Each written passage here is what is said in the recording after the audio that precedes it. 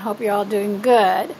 Because I have so many cucumbers, I decided to make and can another recipe.